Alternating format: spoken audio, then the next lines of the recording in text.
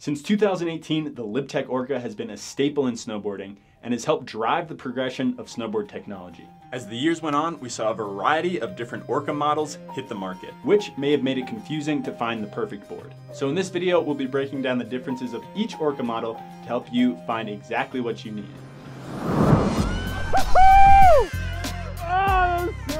What's up? I'm Shane Serrano, coming to you from Radio Board Shop in Aspen, Colorado. And today we're going to be checking out the Orca, the Golden Orca, and the Apex Orca. In all of these boards, you'll find an all-mountain directional shape meant to ride everywhere. And while we'll get into the differences in specifications of each of these boards, they are all built with LibTech's C2X hybrid profile, which means you get a shorter rocker section in the middle of the board and camber underfoot. With this profile, the rocker section gives you a more forgiving ride in terms of edge catch, while also giving you more float and powder. The camber underfoot adds stability to the board, while the serrated magnetraction edge provides for great grip, especially where it may have been lost in the rocker zone. Starting off with the original Orca, this is going to be a great choice for any level of rider. And with sizes ranging from a 138 all the way up to a 162, this board is made to be ridden for as many different riders as possible. Now, the Orca is a volume shifted board, which means it is designed to be ridden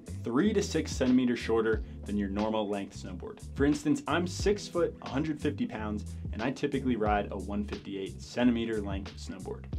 But in the Orca, I've had a lot of fun riding both the 150 and the 153. One of the reasons you're able to downsize with this board is because of how wide it is. In the 156, you get a waist width of 267 millimeters, which allows you to fit a pretty big boot size, which would be somewhere around a size 12 for this board, depending on the boot. This really helps riders of different sizes find the perfect board. For example, if you had a teenage rider who had big feet, but wasn't that big in terms of height and weight, the Orca would work perfect because they would have a ride that is wide enough for their foot, but it wouldn't be too overpowering for their size. Overall, this is a surfy feeling ride of a board that is fun all over the mountain. And having a nose that is 11 millimeters wider than the tail, in addition to a 7-meter side cut radius, you'll be able to initiate carves easily while fluidly transferring edges, making this such a fun turning board. With a stance that is set back 2.5 inches, you get a much longer nose than tail to help keep you floating more effortlessly in the deepest of snow. The Orca retails for $699.99.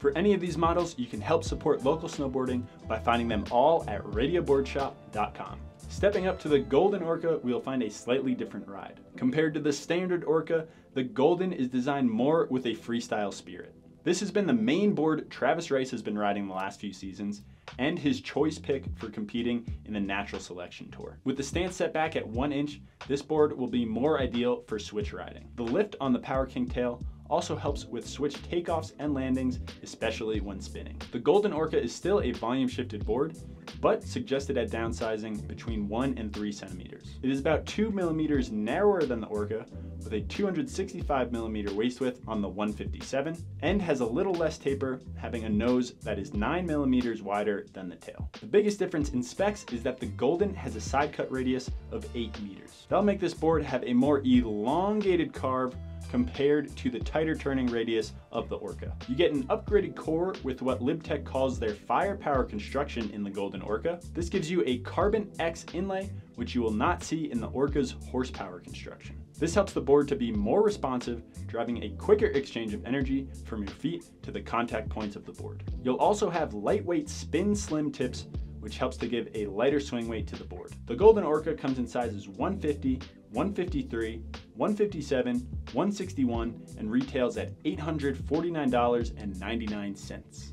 And moving on to the Mac Daddy of the lineup, we have the Apex Orca. This snowboard is based off the original Orca and will share all the same specs aside from its construction. And it's the techno-pop construction that makes this board so special. Where the first boards were made with 60% aspen and 40% paulownia woods, the Apex is made with 30% aspen, 25% paulownia, and 45% PET recycled bottles. This hybrid wood core is wrapped with magnesium fiber bands, which creates a more lightweight board overall, in addition to keeping it as durable as need be. Additionally, there is a unidirectional layup of carbon and a carbon Mega X. What's cool about this construction is that it adds to the overall look and graphic of the board as it can be seen right through the top sheet. On the nose and tail, you'll see the antimatter 3D tips to pull more swing weight off the board. If all this is confusing, all you need to know is that this construction creates a board that is lighter weight,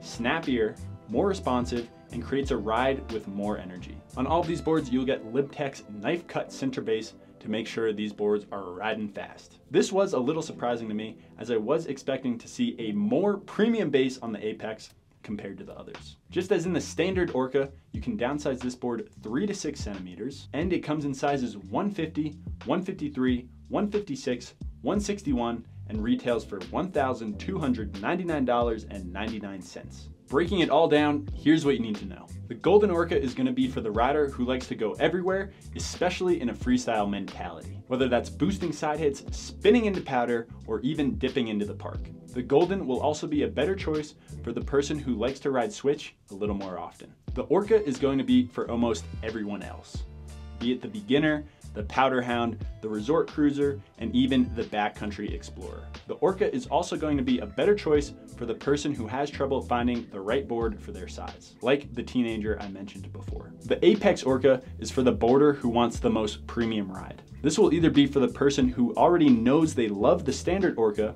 or for that rider who wants the most lightweight, responsive board out of these models. To get a more in-depth look at product tips like this, make sure you're following our free weekly newsletter. The Shred Letter is where you can find the latest snowboard news and stories from our shredding dropped right in your email news box. Thanks for watching, and until next time, we'll see you somewhere on the mountain.